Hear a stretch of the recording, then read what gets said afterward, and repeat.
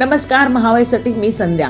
देशाचे पंतप्रधान नरेंद्र मोदी यांनी संपूर्ण देशात स्वच्छ भारत अभियान राबवून देश हागणदारी मुक्त करण्यासाठी करोडो रुपये खर्च केले। त्याला राज्य सरकारने भरभरून प्रतिसाद दिला व देशात महाराष्ट्र हागणदारी मुक्त जाहीर केले। व मात्र लातूरचे जिल्हा परिषद अध्यक्ष तथा पालकमंत्री निलंगेकर यांचे जवळचे समजले जाणारे लातूरचे जिल्हा परिषद अध्यक्ष मिलिंद लातुरे यांच्याच गावात या योजनेचा बट्ट्याबोळ झाला असल्याने 12,000 रुपये खर्च करून बांधलेले शौचालय धुळखात पडून आहेत।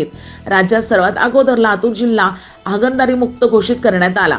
जिल्ह्याचे पालकमंत्री नामदार संभाजी पाटील निलंगेकर व जिल्हाधिकारी जी श्रीकांत यांनी तशी घोषणा 31 डिसेंबर 2017 रोजी केली होती।